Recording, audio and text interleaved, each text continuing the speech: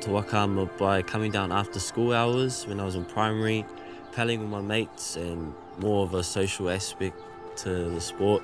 And yeah, I've just stuck with it ever since.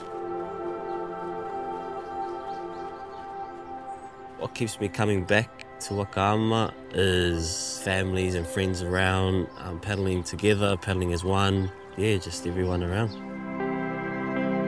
What inspires me mostly is just having a goal and willing to achieve it. That's what motivates me and getting out there, not sitting around at home.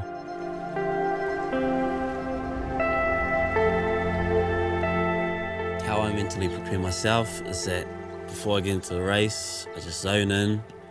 Even at the race start, at the start line, just look down my lane and just focus on what I've been doing in training, and just hopefully it all comes together on the day. Just like with anything, it's to find the fun in it. You know, without fun, then why bother paddling? But yeah, if you can find fun in anything, I guess it'll be easy to come back and enjoy it. Kia ora, my name's Manawa Irwin. I paddle for Te Toki and I've been paddling for 10 years.